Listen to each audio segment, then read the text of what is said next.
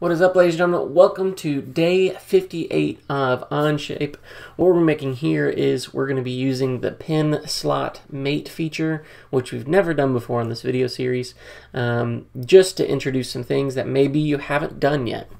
Once you start getting the realm of some real-life objects, you will need to take in consideration of how to do these other mates eventually.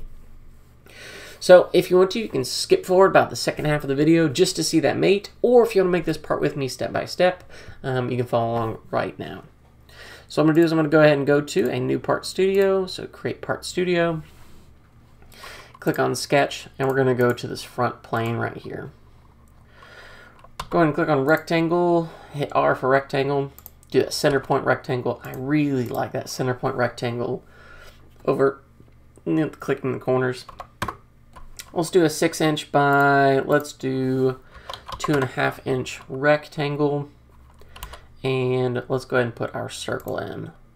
So if you noticed, I started in the middle and then I dragged my cursor to the left, and if you can see, there's some dotted lines. Let's see if I can zoom in just a little bit better. There's some dotted lines that appear, and so what it is that I am automatically putting in that geometric constraint that the center of my circle is parallel or horizontal with the center of that vertex. Just some of those little quick things. Let's go ahead and dimension this circle. Let's make it 2 1/4. And let's go ahead and dimension that this distance be 1.5 inches. Okay, next thing we're going to do is we're going to create our slot. Now there's a couple different ways you can make a slot. You can kind of play with these tangent arcs, center point arcs, and all this stuff. However, what I just like to do is make my rectangle and then fillet it. Now, not fillet it, fillet. Okay, our pin is going to have a overall height of, let's make it 1/4 inch. And for our slot here, what we're going to do is we're going to create a slot that is about the same distance as our rotation. So on my disc, I have my disc to be 2 1/4 inch. So I'm going to put my pin for my disc 1 inch from the center.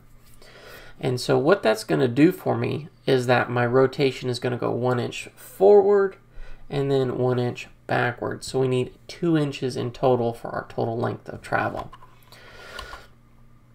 So let's go ahead and do that. Let's put this as 2 inches. Click green check mark. Oh, actually, we're not done there yet. Let's make sure everything else is good. Okay, the circle looks good. The rectangle, let's go ahead and dimension that.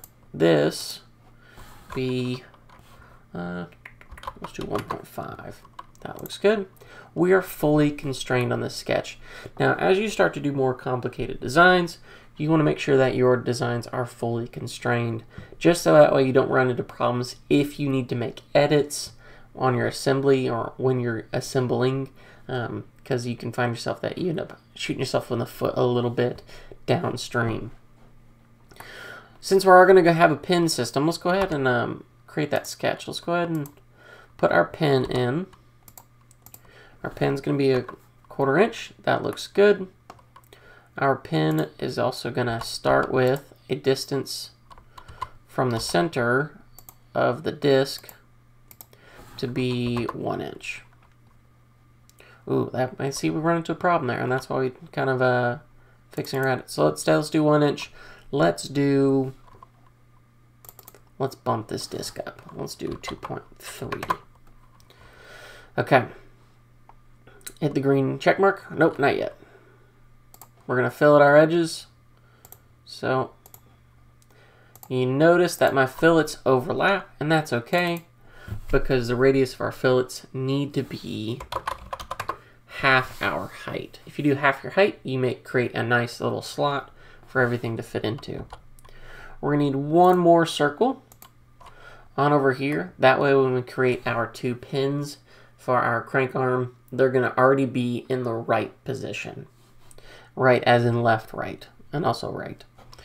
Okay, we're looking good so far. If I've done this correctly, Oh, there's one more thing I'm going to need to throw in there.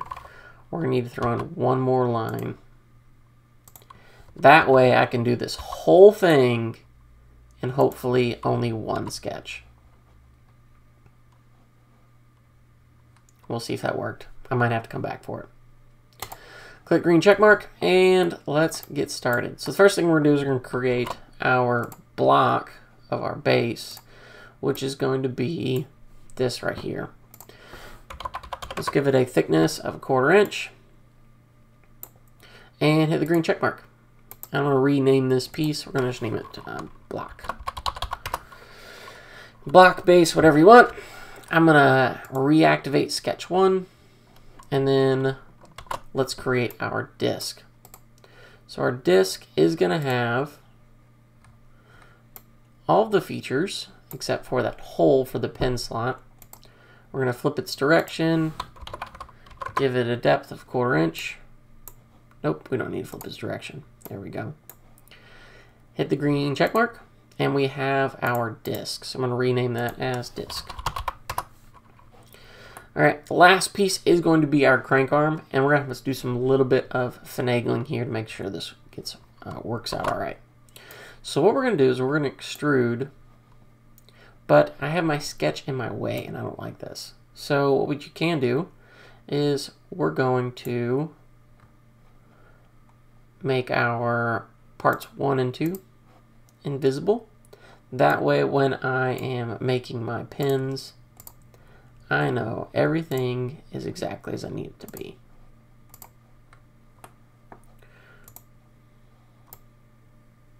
Okay, let's go ahead and flip that. That way I'm not making my pieces overlap. There we go, that looks all right. And let's give that a depth of 1/4 inch as well. Okay. So we now has got the arm of my crank arm, but I need those pins instead as well. So I'm going to click on extrude again, or Shift E. I'm going to click on these 2 circles. Now you notice that a little bit some weird stuff's happening. I want to add those pins to the crank arm. So what I'm going to do is I'm going to make my block and my disk inactive again. I'm going to fix my depth, and then I'm going to click on add. Add will means it's going to add to a part that's already there.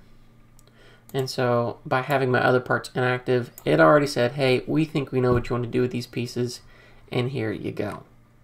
Okay, we are looking good. Let's go ahead and make all of our parts active again. We've fully modeled how we need to. The only thing we're going to do now is, let's hide all planes, is we're going to hop over to assembly and make our assembly. So I'm going to click on plus. We're going to click on create assembly. And we're going to insert all of this mess.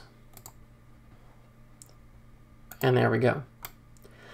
Like we do every assembly ever, I'm going to pull my pieces out just a little bit. That way they're not in the way while I'm doing my mates. And we're going to take our first piece, which is the block, and we're going to fix it. Make sure it doesn't move. Let's go back and rename this piece too. Let's call this crank arm. Okay. Alright. Let's do some of our revolutes. So we know that the disk right here is going to revolute on its hole that we modeled it in. So I'm going to hold down the shift key, make sure we get to the center of that.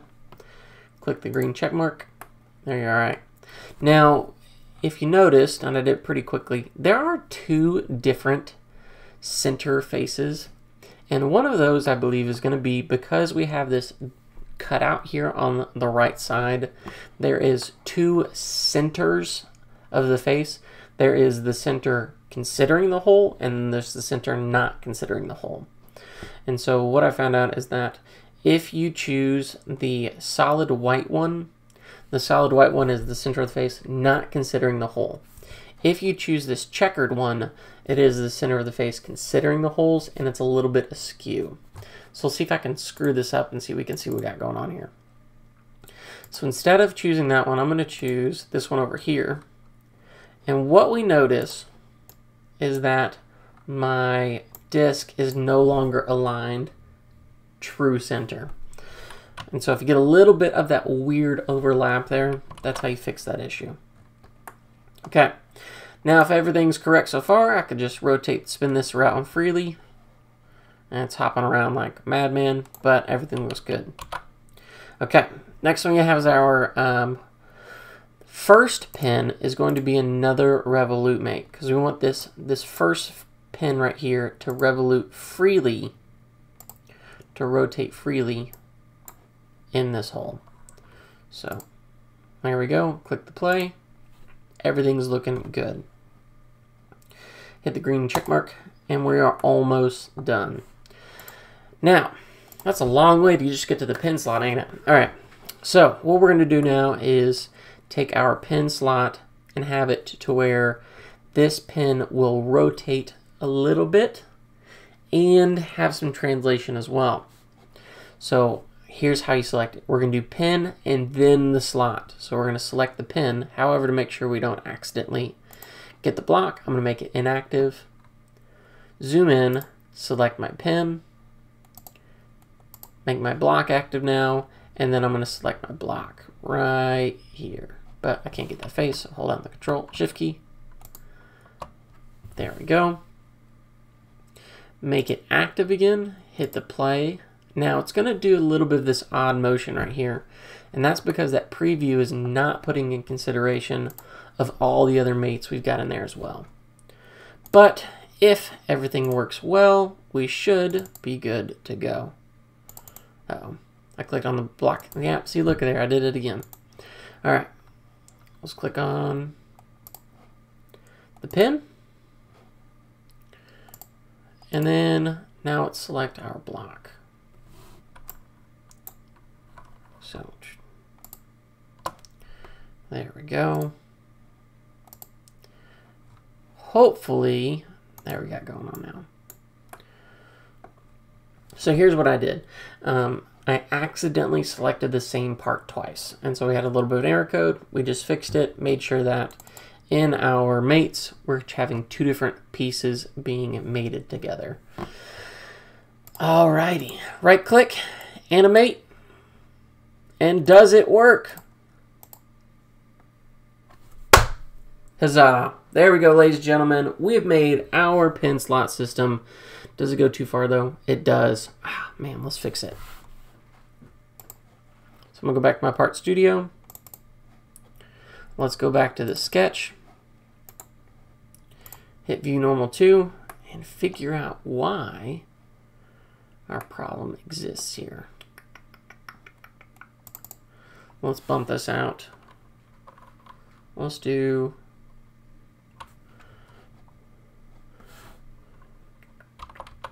2.5. I think that'll solve our problem. Hit the green check mark, go back to my assembly, right click, animate, hit play. It's a little too far now, but there we go.